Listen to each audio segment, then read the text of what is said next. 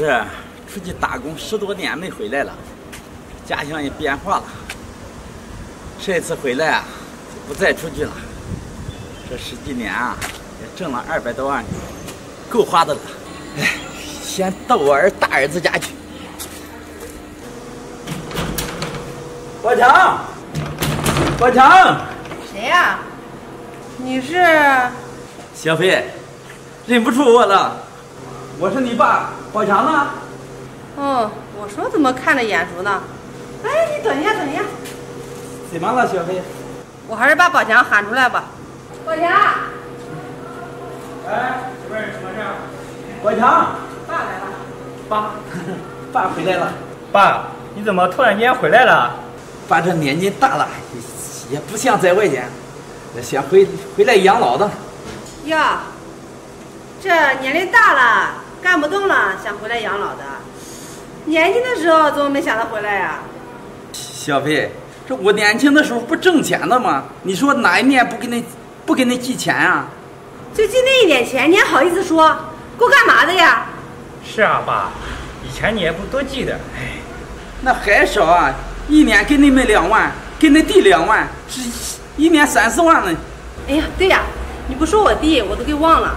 你这不回来养老，正好去我弟家，我弟家房子又大，你住哪肯定舒服。是啊，爸，你看家穷的，你去我弟家吧。宝强，你这意思不让爸住这？爸，不是不让你住，你看家小的住不下你啊，你还是上我弟家吧。是啊，你要是有本事，多给我们点钱，我们买个大房子，你不就可以住了吗？这样说，你们决定不让我住了是吧？爸，这话我们都说的那么明显了，还要怎么说呀？你呀，赶快去吧，等一下二弟家没人的话，你就在门口等等他，一会儿就回来了。是啊，爸，你现在去，还说不定能赶上晚饭呢，赶快走吧。我跟你说，宝强，你这样的话，我要是走路，你可别后悔。后啥悔呀，爸，我绝对不会后悔的。就是还后想什么呢？赶紧走，赶紧走。真是没想到，你们两口子竟然这样。走。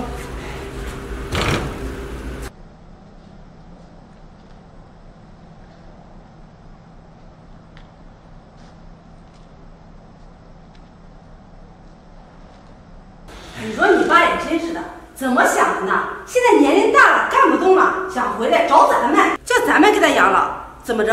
我还整天伺候他呀？他想的挺美的。我告诉你，咱们不能养啊！不养不养，你没看我直接把爸推到二弟那边儿。就算老二家不养，咱们也不许养。好了，我知道了，媳妇儿，走上去吧。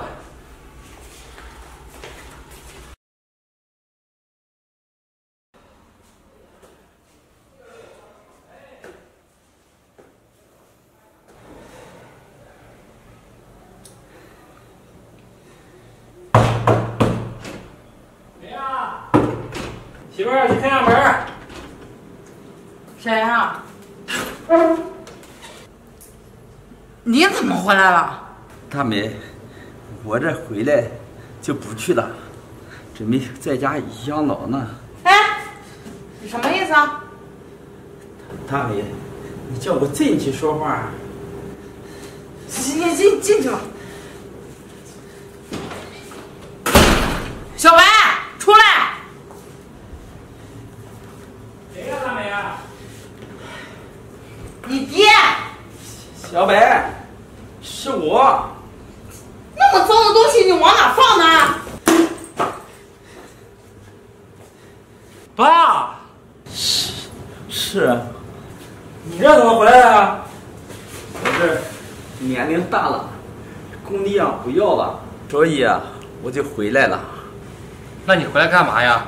你爸刚才说了，是回来养老的。这现在来咱们家了，估计啊是想让你这个好儿子给他养老。啊，爸，你不觉得这不符合常理吗？我只是小儿子，要是真要给你养老的话，应该是我大哥吧？我这个做小儿子，这不合适吧？就是啊，你去老大家呀，你来我们家干什么呀？小白，不瞒你说，我刚才就去你大哥家了，他们不让我进门。哎，你说他们两口子太不是人了，我养他什么用？这是我回来了，家门都不让我进。还有这事儿啊？爸，这我大哥和大嫂真不是个东西啊！这怎么能不让你进门呢？这就是啊，这做的比我们还绝呢。我最起码让你进家门了呀。就是啊，爸，你别急啊，我把我大哥大嫂叫过来，这个事儿我跟他理论理论。爸，你等着啊！什么玩意儿？这两个人过分。喂，大哥，你赶紧上我家来一趟，别问什么事儿，你来就知道了。就这样吧。等会儿该来了吧？对，爸，你先等会儿吧啊。那个5年级休息室里。哎，你休息，我还来了呢，我也去。我告诉你啊，你老实在这坐着，不许乱动，等着吧。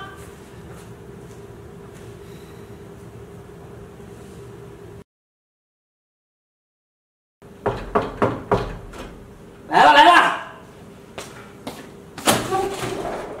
喂，大嫂，我大哥呢？你大哥啊有事呢，我也知道你们叫我来什么事儿，这件事儿我做主。行，你来也行。大美，来来来，来了，刚睡着。大嫂，既然你做主的话，那这个事儿就讨论讨论吧。你说这咱爸可咋整啊？老二，这爸年龄大了，想起来回来养老了。年轻的时候他怎么没考虑他儿子啊？我告诉你，我们家反正不养，你想养的话，你们养。大嫂，你说这话什么意思呀？这咱爸果然说的没错，你跟大哥真不是个东西。你可别忘了，咱爸每年还给你们打着钱呢。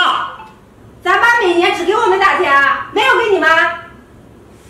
不是我该养不该养的问题，你是老大，应该先去你们家了。我只是小儿子呀，凭什么我养爸呢？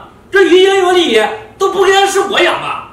不想养就是不想养，不要给自己找不了各种借口。你什么人，我们还不清楚吗？大嫂，你这么说话就没意思了吧？你不愿意养，我也不愿意养，那咱爸怎么办呢？那总不能看着他饿死在街头吧？他饿死不饿死，跟我有什么关系啊？你别忘了，我只是一个儿媳妇。哟，我还真没看出来啊，这大嫂的心可是真狠呐。那你不狠，留在你们家呀，你们家好生伺候着。那行，大嫂，既然你们不养的话，那我们也不问。小白，我就这2个儿子，你不养他不养，我以后我依靠谁呀？爸，你这事也不能怪我吧？那是老大先带的头，是他先不养的。要是我养，那也说不过去呀。就是啊，你说他们都不养，我们要是养了你，要不然他们该说我们假孝顺了。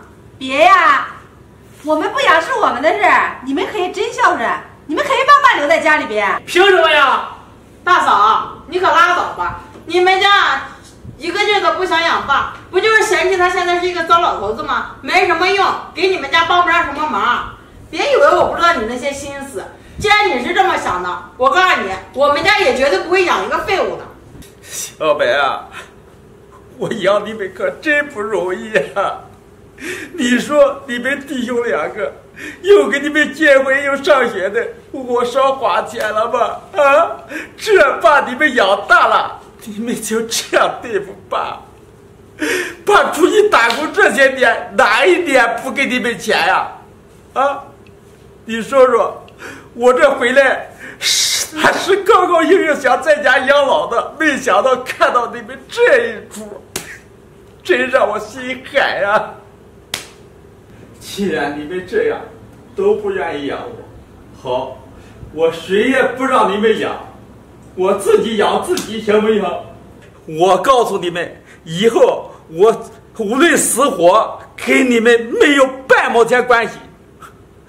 我本想着这次回来把我挣的钱给你们分一分，没想到你们这样，还分钱，分那仨喝的俩枣的，谁看得上呀？我才不稀罕呢。我告诉你，你那些钱我们也不稀罕，就算你手里有俩钱，但是你现在年龄大了呀，这以后什么要是有个病有个灾什么的，那得花多少钱呢？老二媳妇儿，这次你挺精明的，不少了。是呀，这老头子啊，以后花钱的地方多了。我实话告诉你们吧，我这些年跟着老板打工，我领回来的时候，老板给了我240万，我是准备啊，一个人给你100万，我留40万养老。现在看来啊，用不着了。多少钱？240万。爸，你说的真假的？多少钱跟你们都没关系了，我走。哎，爸，你走什么呀？哎，就是啊，你走什么呀？有话好好说，坐下。话都还没说完呢。别走。我看你们几个就是有钱都是爹，没钱啥也不是。爸，爸，我们刚刚说的是气话，你别跟我们一般见识。好了，什么也别说了，这个钱我去捐到养老院，我也不会给你们1分的。我现在就去养老院，就在养老院养老了。爸，我跟你们说，你们也有老的那一天，到时候你孩子也一样这样对你们。爸，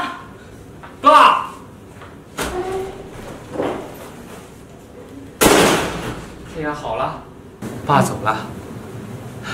爸说的也对，如果我们现在这样对爸，那咱们以后的孩子该怎么对咱们呀？俗话说得好，父母是孩子的榜样，咱们现在就给孩子树这种榜样嘛。小白，你别说了，这我也知道错了。走，趁爸没有走远，咱们去追上爸，给爸道个歉吧。行，你赶紧给大哥打电话，让他过来。行。爸。